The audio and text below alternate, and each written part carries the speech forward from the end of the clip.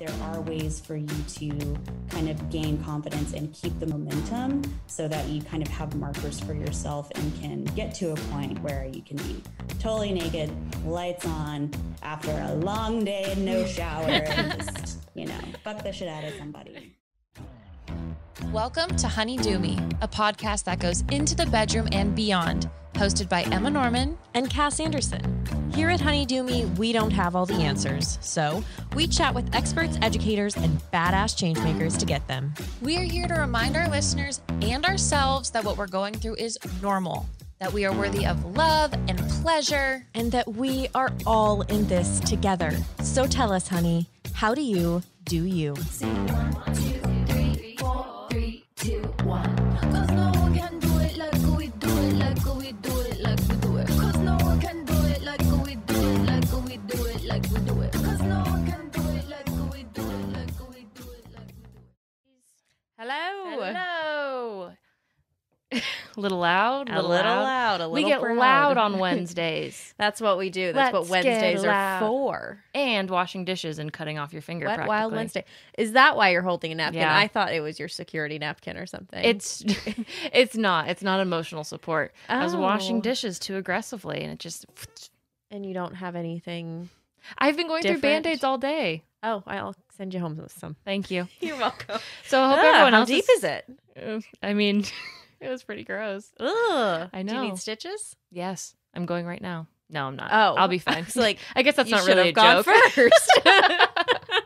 I had to be here for everyone. For you. This is for you. It is for our fans. listeners, our fans. I would die for you. I would lose my pointer finger for you. And that's an important one. I point. I say, come here, you. That's the come hither motion. So it's really important that I have this guy. Thankfully, it's on my non-dominant hand, but it's still important. Oh my God. it this is my not. right- That is your right hand. She's woozy, people. I'm- She's woozy. She's losing Why it. is that? Why do I not know my left and my right? I don't know. That was terrifying. Because it's your pointer, so you can't make the backwards L. So Yeah. you don't know. So I literally have no idea. Oh my God. Someone take me to the hospital. Thank God now. it's on my non-dominant hand. Is it? That's not You true. left-handed wily woman. Anyway, are you having a better day? Sure. Sure. I am just getting ready for my newborn that will be here Yes. next week. I'm getting a baby puppy. Mm-hmm. Currently pregnant with it right Currently now. pregnant. Crowning. Crowning. It's coming. It's coming. Not really. There'll be lots of pup talk though soon A because we're different very mommy excited. birthed this baby. Fair. But we're very excited to bring this little dude into our family. Amen. Amen. Amen. Mhm. You know who I'm excited to bring into our family? Who? Today's guest. Yes. Oh my God. Today on the podcast, we have Ari Antwine, and holy shit. Mm-hmm. This is a life changer. Like, not a game changer. This episode is a life changer. I think I could have called the episode at minute 7. I learned things that I didn't even know. I learned things about my body that My I just body. had yet to discover. Well, because we wanted to talk about how to become more confident being naked and being sex and being in sex while naked. Is that how you want to say it? Yep, that's exactly how I Okay. wanted to say it. I would say that what we fair. really wanted to learn was how to feel comfortable, confident, and sexy during sex. Yeah. Because we get a lot of questions about how to hide certain body parts during sex. And so we just wanted to know, like, what to say in those scenarios, because those are also questions that I've had. Mm-hmm. I also have a lot of insecurities during sex and can get out of my body and into my head, which is not a place that I want to be when I'm trying to get all It's not that the pleasure. sexiest place that I spend my time. No, my head is not a very sexy place. They say a woman's mind is her sexiest feture. Not Not mine. for me. Mm-mm. It's cluttered. It's messy. She's stressy. It's not fun. But She's a little sad. she's a little sad. She's anxious. And she's insecure. Exactly. She's working on all of it. Mm-hmm. But she's just not there yet. But not quite there. Yeah, a lot of these questions have been coming up more and more for me recently, thinking about my body and feeling confident and sexy. Being naked with a new person. Potentially, yes. Potentially. Maybe if one day it presents itself after marriage. After marriage and we wait another year when I'm ready to have kids, then I'll get naked with Yes. someone. But I really, I hadn't thought about my body a lot like this in my relationship because you get really comfortable, you know? Totally. And so now that I'm not in one, all of these things are resurfacing again. And I think it was just a perfect time for me personally to have this conversation. Yes. And while I totally understand the idea that, in relationships, you get a lot more comfortable. But I mean, I've been in mine for how many fucking years at this point? 30, maybe 35. 37 to be exact. 4.5. And I still feel like I have those insecurities come up. I wish that they had gone away completely, and I thought that they would. I think that was my idea in my head. Once I find a partner, then it's those insecurities just go away. But no, finding the love of my life or one of the loves of my life did not take away every one of my problems and every one of my insecurities. And so really happy to get some very actionable tools on how to work through that. This isn't just a theoretical, just love yourself episode. It's do this, this, and this, and that's going to make you feel better in the moment and also work towards that long term. Yeah, absolutely. Couldn't have said it better myself. So enjoy. So that's why I'm fucking not. So enjoy, and we'll see you on the other side. Yes, we will. Hi, I'm Ari, or Ariel. I'm a sex educator and a sexologist. So I'm someone who studies and interprets human sexuality based on a lot of old research most of the time. So what I do with that these days is I turn it into content, whether that be on Instagram, how you'll find me on TikTok, which is strange because I don't do TikTok that often because I am old, but not old, just old for TikTok. Yeah. It's a very low threshold for TikTok. So, right. I'm not in my teens. Yeah, there you go. Exactly. Right. I'm an old maid. Old maid. Sue me. At 29. Yes. Just wenches over here. So I do sex ed content usually from the lens of sensuality. So I try to do stuff that is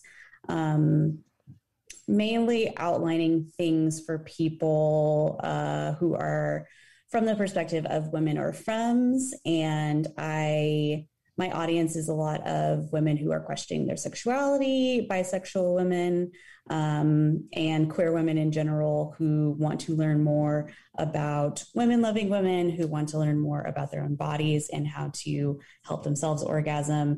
And in my client work, my one-on-one work that I serve with private clients is more folks who are usually in a transition phase, a lot of divorcees, a lot of people in lackluster relationships with men, women, anyone, right? Who are looking for a revival or a spark in their sex life. And usually they come to a sex coach, which I also do. Do a lot of stuff all over the place, but I like to call myself a sensual educator. So that's what I do. Well, I feel like sensual educator, that is before I started this work, that was someone I was also searching for, because that is a whole side of myself that I feel like I've been really disconnected with for a long time. So putting that out there as your own work and finding people who really need you, I feel like that's such important work. And people, we just need to know about it more. And so I love hearing more and more educators that are coming out with this type of work. Yeah, I feel like, again, as Emma was saying, before I started this work, I didn't really realize how many resources there are out there, because I feel like when you think about oh, I need help, something isn't going right, you're therapist, just your run-of-the-mill, mental health counselor. And it's I would go to a mental health counselor and they just wouldn't have the tools to help me with what I needed. So, or you didn't feel like you qualified for a sex therapist because you're oh, that's not me. I'm not middle-aged and need that, your preconceived notions of what a sex therapist would help you with. So yeah, I agree with you. Yeah. Well, correct me if I'm wrong, but you also do burlesque. Is that right? Did I see that right? Yes, I do. Can you tell us a little bit about what burlesque is? Because my only understanding of burlesque is a report I did in high school because we got to choose what we wanted, and I chose burlesque. Ooh, they let you do that. They were disappointed. I will say that. I did speech and debate in high school. I was very, very cool. And you had to make boards to go along with your speech. And I literally cut a Barbie doll in half, put her front half, I glued her to the board, and then I put a little bra top on her, and then I pulled it off to show pasties. Oh my God. And I did that in front of a lot of people. I gave that speech in front of hundreds of people. Oh my gosh. And it was not received well, except for one man who loved it and said the only suggestion was add more sparkles.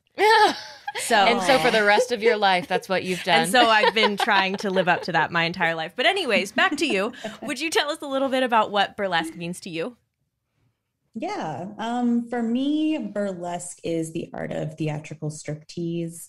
So back in the day when burlesque was starting, you would have just called it stripping because of the kind of innuendos that it presented with nudity. And, it usually is by textbook, a burlesque show would be like a comedy show or a variety show with things like magicians, comedians, vaudevillian performers, chorus line girls, and then they would have a burlesque performer kind of in between the acts. And slowly that started to build up into burlesque performers having their own acts, having their own big band behind them or their own show behind them, traveling shows or tours in 20s, 30s-esque.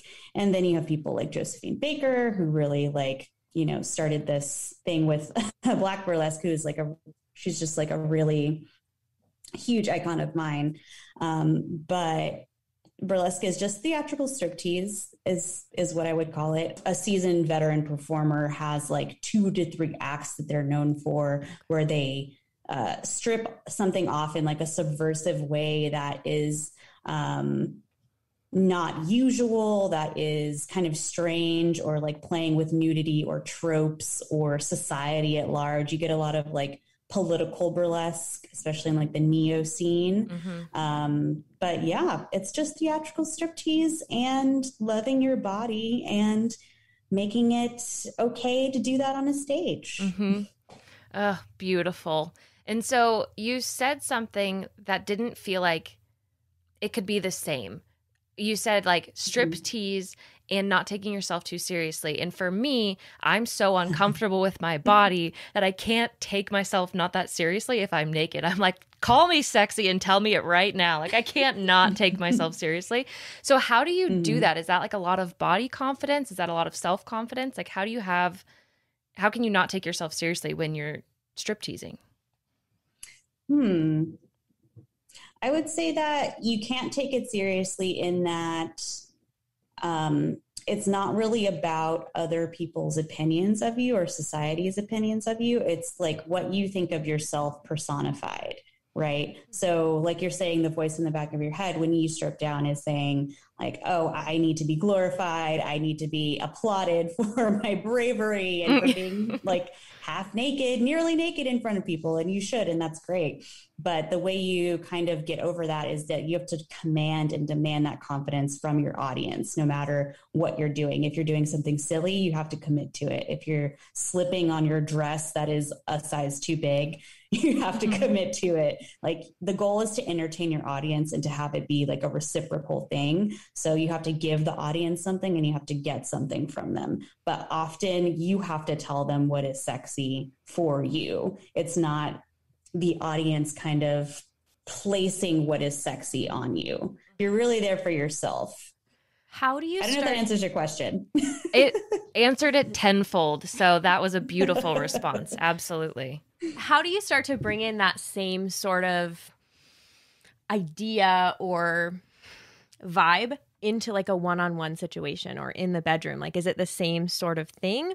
Or I think that's, not all of us are going to be on a stage with a lot of people.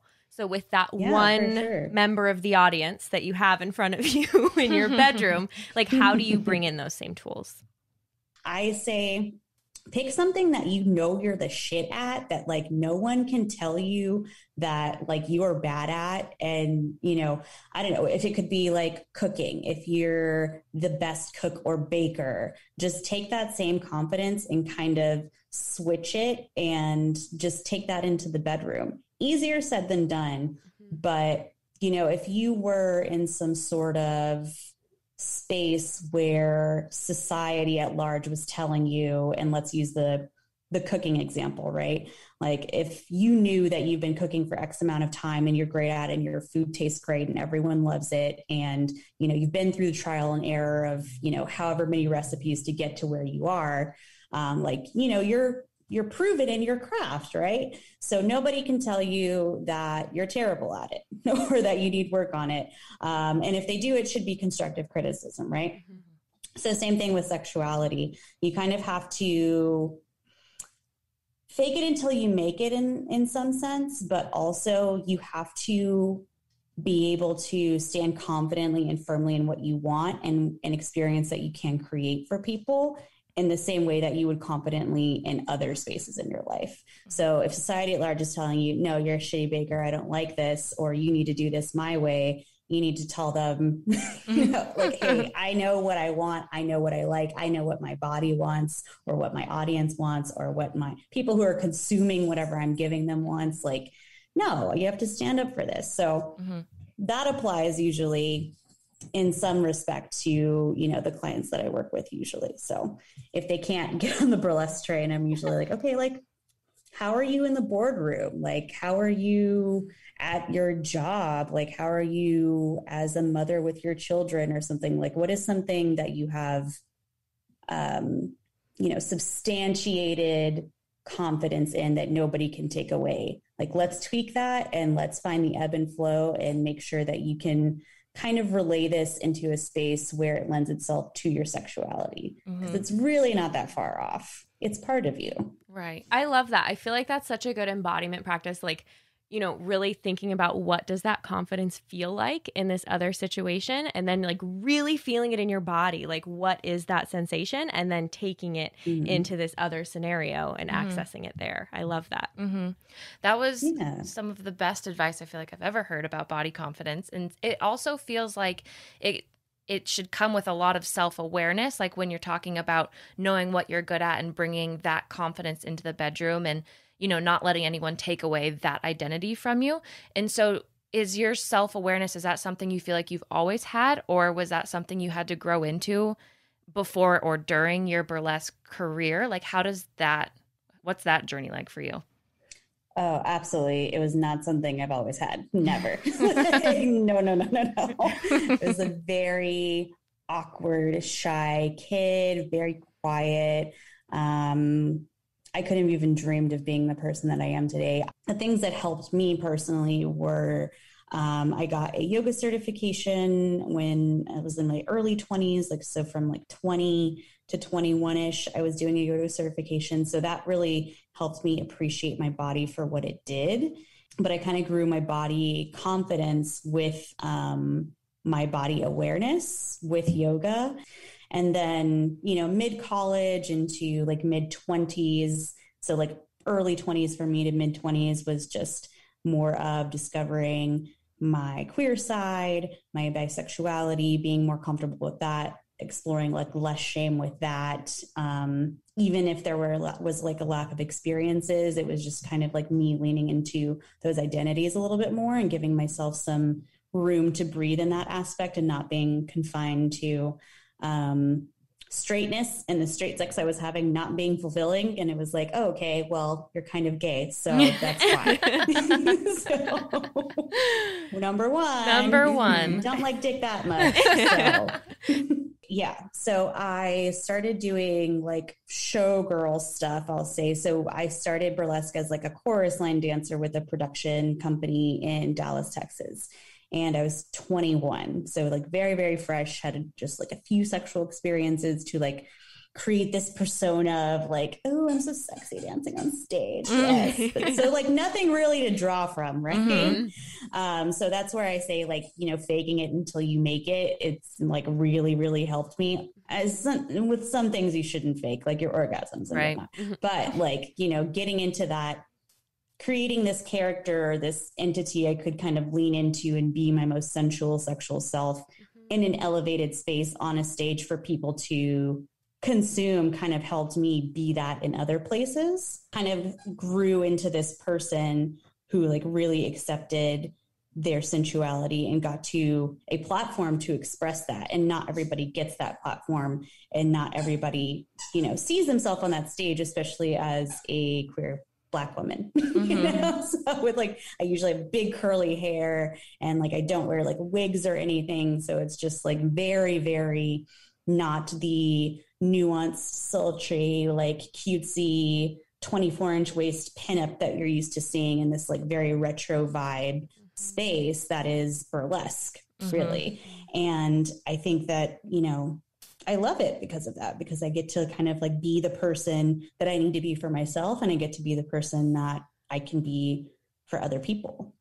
So I love that. That is so beautiful. Thank you for sharing all of that with us. I think that just casually amazing.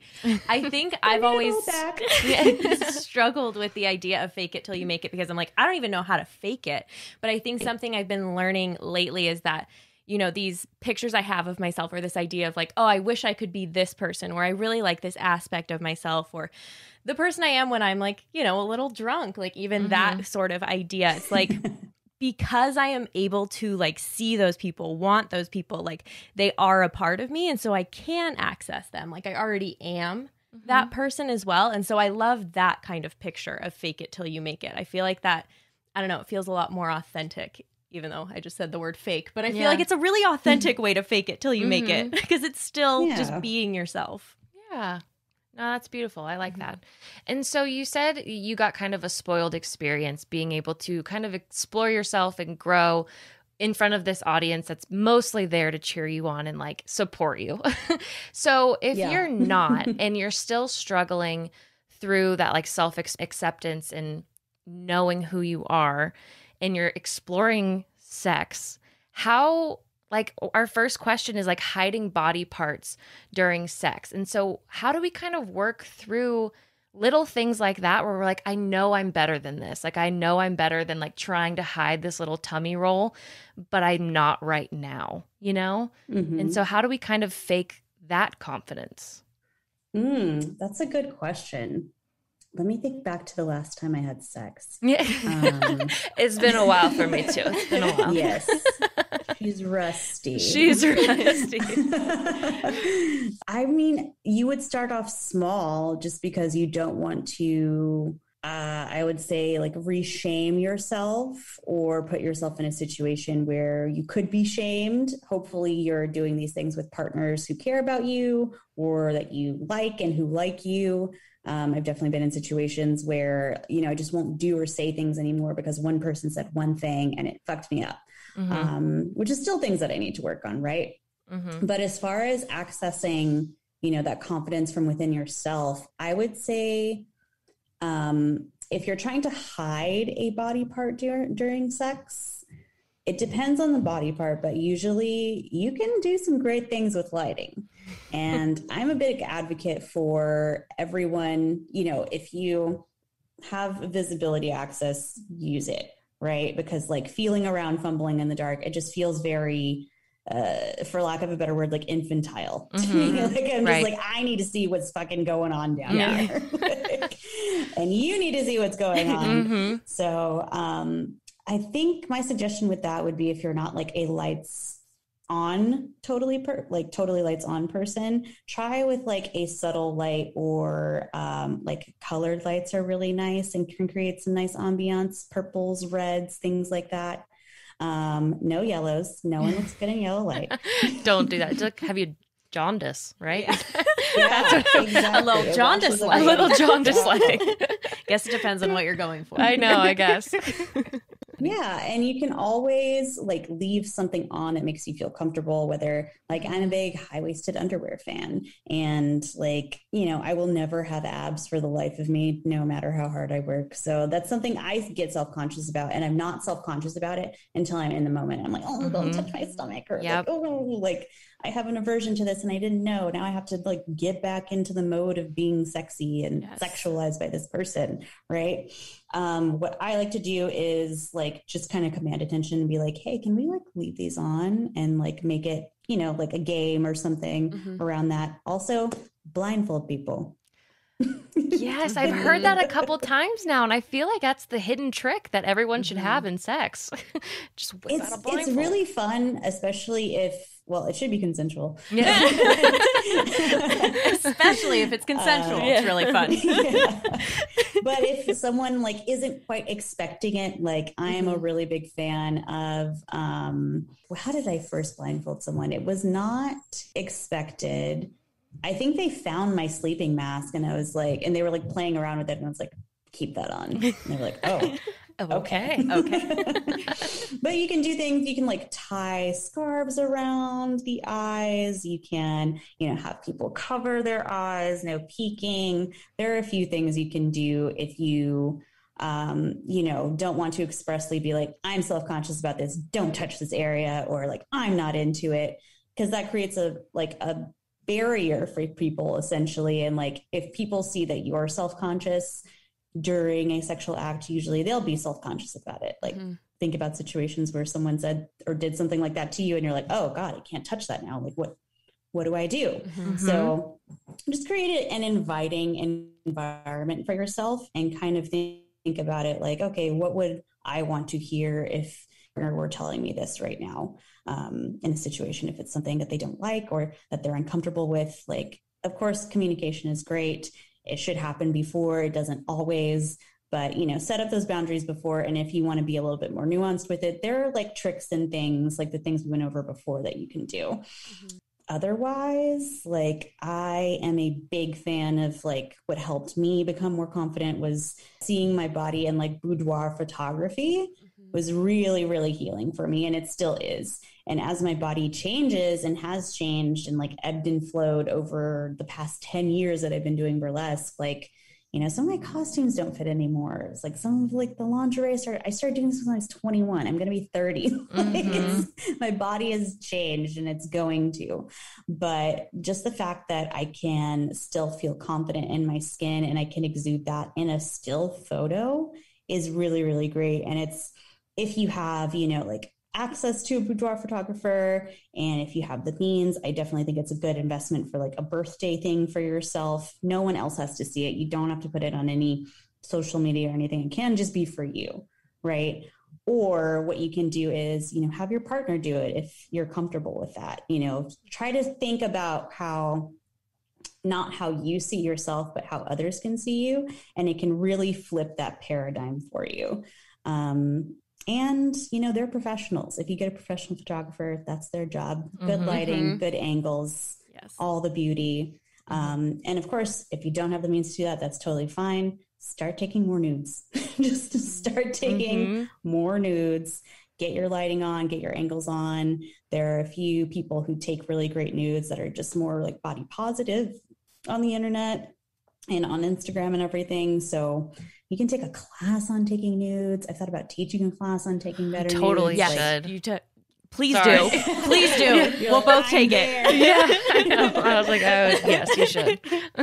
Yeah, because I think nudes are a love language. And it's just, you have to, you're not going to get more comfortable doing something by not doing that thing. I will say. So you don't have to dive into the deep end with any of that, but there are ways kind of to skirt around what you want from an experience and to still gain traction in that area and say like, hey, good job. I didn't like show my tummy this time, but like, you know, I rolled my underwear down a little bit and then I rolled them back up and that's fine for me. Like everybody has something that they're self-conscious about, and you don't have to be explicit about it with your partner if you don't want to, if not ready. But there are ways for you to kind of gain confidence and keep the momentum so that you kind of have markers for yourself and can get to a point where you can be totally naked, lights on, after a long day and no shower and just, fuck the shit out of somebody. Yes. If I can do it, you can do it.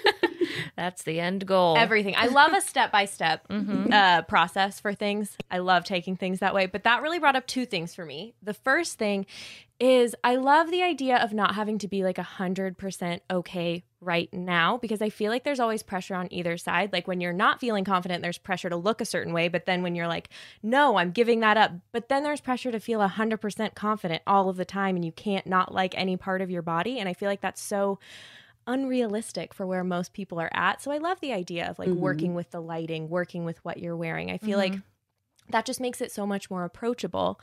And I am wondering, because you mentioned like that moment when you are being intimate with someone and then they like touch a certain part of your body and you're like, oh, don't touch there. Like if you're in that moment, like what is something that you can do to like get back into where you want to be, as opposed to then spiraling and being like, oh my God, my body, my body, my body? That's a good question, because everyone is different, but I feel like the response is pretty similar for most people. And I'll say that in my work, a lot of the time, it's a trauma response. Like we store trauma in our body. So whether we know it or not, if someone even lovingly strokes a part of us that has been, unlovingly stroked before, it can elicit a response that startles us or that is upsetting sometimes, right? So I think recognizing that is the first step. And then using whatever tools you have access to, if that is stopping and saying, no, partner, we need to stop. I need to take a step back. Like, do that. You do not have to keep going if you have been like triggered in any sort of mild way. Especially if that's going to be like playing in the back of your mind, right? So on another level, if it is just like a body confidence thing, if it is not like a trauma response thing that you know of or are conscious of, you can kind of do this thing that is pretty well known in the yoga community. It's like a sensation meditation, which it might take a little adjusting to do it like while you're in the moment, because the idea is to like be with this person or people, right? And to, have this sensual experience while you're there. But, if you're in this place where you're feeling self-conscious, that can be really difficult. So putting another thing on your plate might not help, but what you can try to do in like a minute's time is, it's, the five senses. So it's saying like, okay, what are 5 things you can see? What are 4 things you can hear? 3 things you can taste, 2 things you can smell, and 1 thing you can feel, right? So just focusing on that, 5, 4, 3, 2, 1, you can count that down, and that will usually ground you and take you more so into the moment. And I'd say if you don't have access to that, just kind of, you'd have to lean into that space of confidence where you say like, okay, I'm not feeling my sexiest right now, but like, what part of me does feel confident? What part of me does feel sexy? This person is here with me and they're vibing with me, like, check, right? Like they could have walked out, they could have walked away a long time ago if they really didn't want to. Like, just check in with yourself, do what you need to do to center yourself. And if that's walking away from the situation, getting a cup of water, going to the bathroom and saying like, I'm a fucking sexy ass bitch, taking a nude in the bathroom or whatever, walking back in and being like, yeah, let's do this now. Yes. And I was going to ask if you had any like sayings or anything of what you could like tell yourself instead, but I'm a hot ass bitch. That works too. That'll work too. That works. Or sexy ass bitch. Yeah. Whichever one. Yeah. I really like the 5, 4, 3, 2, 1 suggestion as well, because I just got out of like a 3-year-long relationship. And so I kind of stopped thinking about my body during sex. Like that wasn't the main priority anymore because you got comfortable with someone. And so now that I'm not in a relationship and I'm thinking about, you know, my next partner, I've never thought about my body more than like these past couple months, you know, and like what I look like. Exactly. Because it's like, it's a whole new experience, a whole new ball game, because you're like, oh my God, it's a whole other person that I don't know how they think. But like, I know that doesn't matter. But so in the moment, I know that I'm probably going to spiral at some points when one thing, like I know I'm not in the sexiest of position or whatever, you know? And so regrounding yourself and like counting down, taking a moment, I feel like that's a really good tool that'll help forever. Because even when I was with my partner and we were talking about sex, our mind trailing was always something that came up as well. So using it for almost any circumstance, I feel like is such a good tool to have in your tool belt, your sexual tool belt. Sexual tool belt.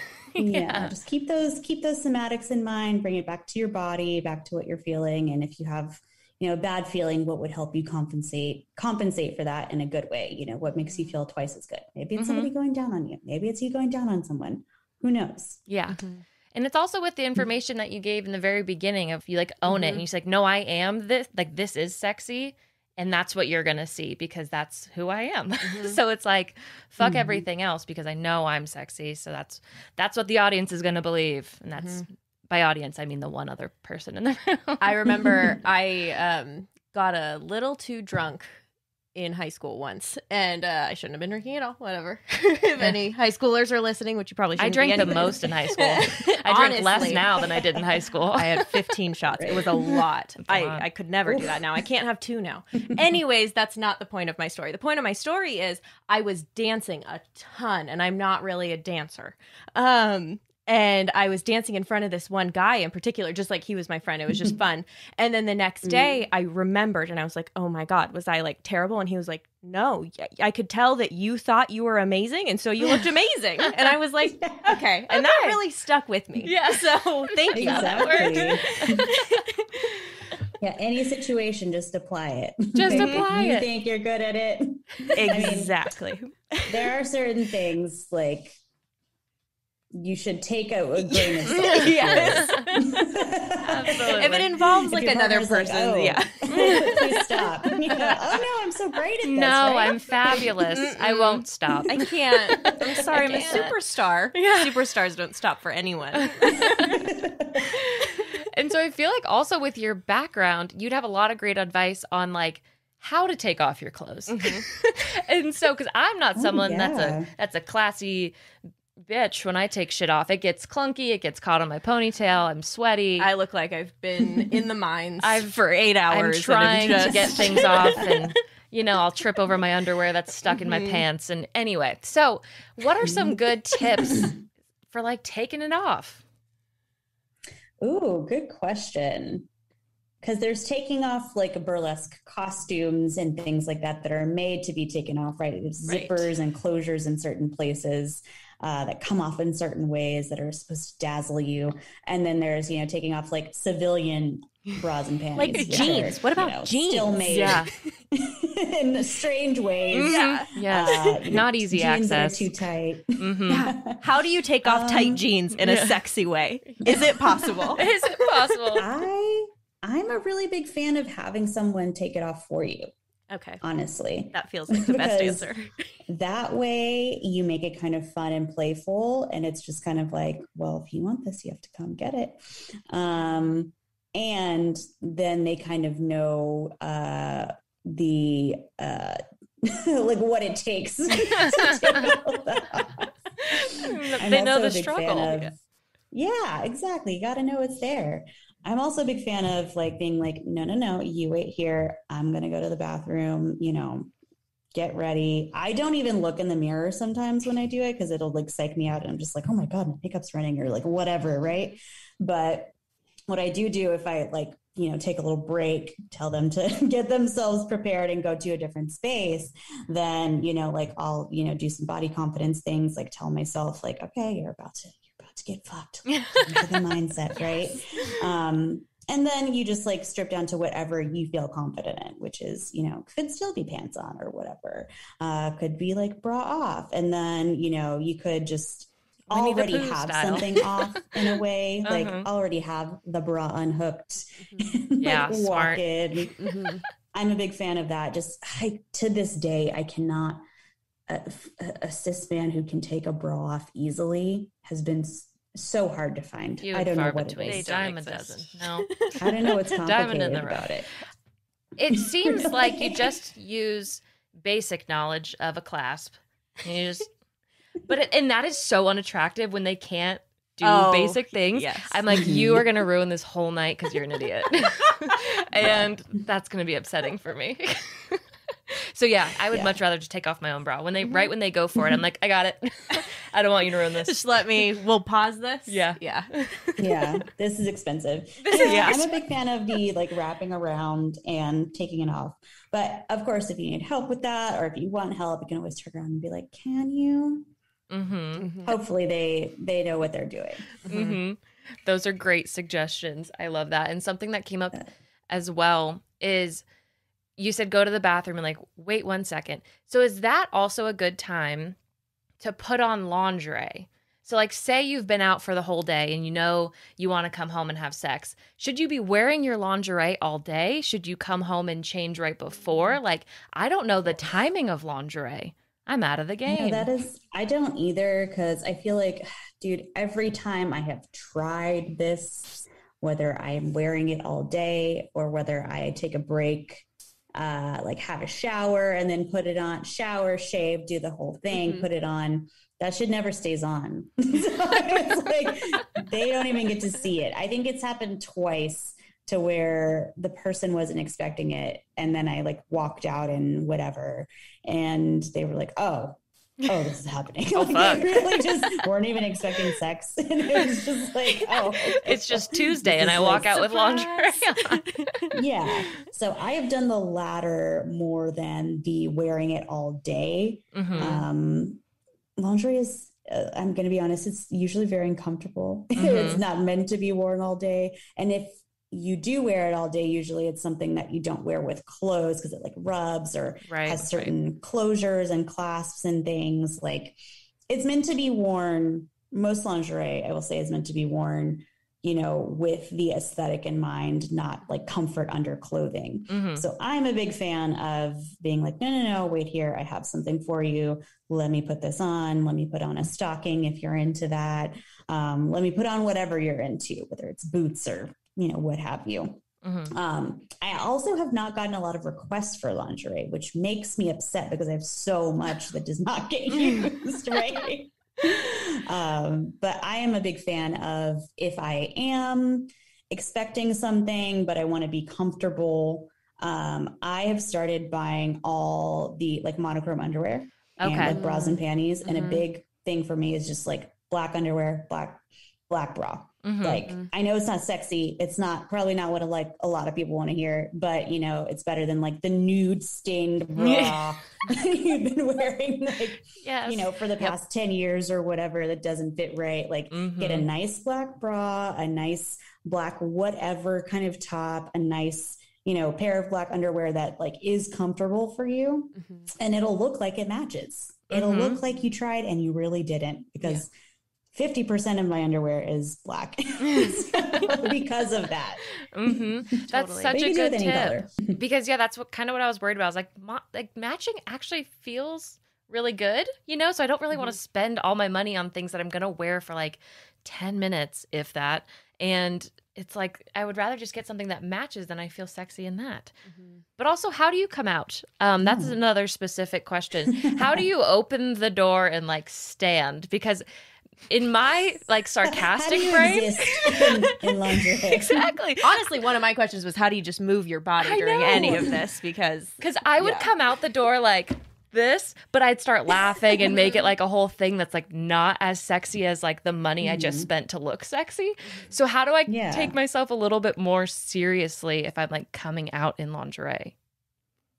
I would say for anyone who is trying to like don the lingerie in that like tropish way, I'll say it never works out how you want it to or how the movies are. So just get that out of your head.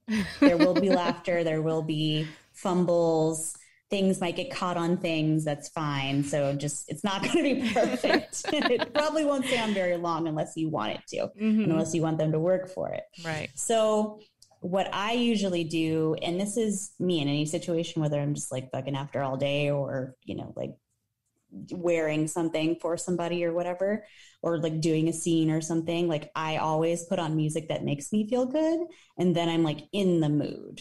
So I have like so many sexy playlists, like so many. So I usually cue those up with my person and I'm like, okay, like calm down. We're going to do this in a minute. Go to the bathroom or wherever, could be like at their house or whatever.